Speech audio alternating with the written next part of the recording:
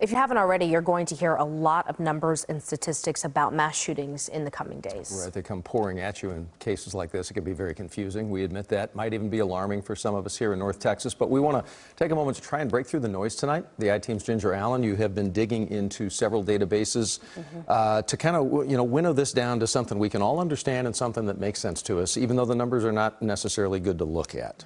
And we hear so many different numbers right now. It really does get confusing. Who do we believe? Exactly. Yeah. Hopefully I can simplify that for you. We did try to do that. We looked at 3 different main research databases. We first looked at the Mass Shooting Tracker. Now this tracks when more than 4 people are shot, not killed, but shot. It finds so far in 2023, as of right now, we have had 249 mass shootings in the U.S. That's almost 2 a day. Now, the second study we dug into tracks when 4 or more people are killed. And so far this year, that has happened on average more than once a week involving guns. For you deep-rooted Texans out there right now, this story may take you back decades. August 1st, 1966, a Marine veteran walked out on the deck of the University of Texas Tower. He shot and killed 15 people and injured 31 others. At the time, it became one of the deadliest massacres in modern history. It was what people think of when they hear mass killing. Dr. James Allen Fox says recent history has obviously changed that. He's been tracking cases for more than 40 years. Through a partnership with the Associated Press and Northeastern University, they formed a database following mass killings. That's cases involving 4 or more fatalities. Here's the latest on mass killings involving guns in 2023.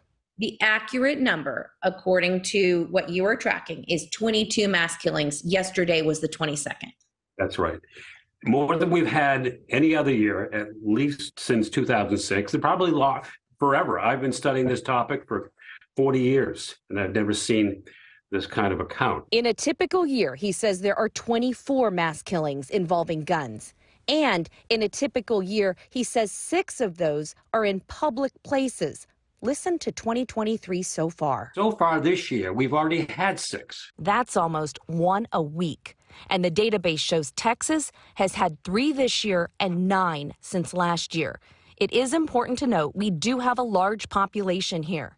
But the number of people killed in each event also brings us back to Texas. Texas, besides having a number of mass shootings, you have some of the larger ones. You can see from this map, the size of the circles reflect the number of people killed. So, of course, Uvalde, El Paso, Santa Fe, the high school. As you look at the number of victims killed per incident on this chart, 3 of the largest 7 occurred in Texas. That's 3 of the largest 7 mass killings tracked nationwide since 2006. Next, the I-Team asked, where do most of the incidents occur? The location. Nationwide, researchers found 45% of mass killings occur inside residence or private homes. But the second most common place is commercial retail or entertainment locations. Now, that's a pretty broad group of locations. It can include restaurants, shopping malls, stores like Walmart. Lastly, we wanted to know who are the offenders. Dr. Fox's research finds most mass killers are men, 20 to 34 years old and predominantly white.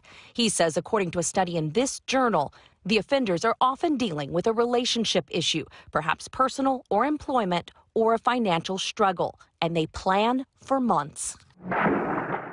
Dr. Fox tells us for decades, identifying mass killers has been complicated because profiles often involve warning signs or characteristics shared by most Americans.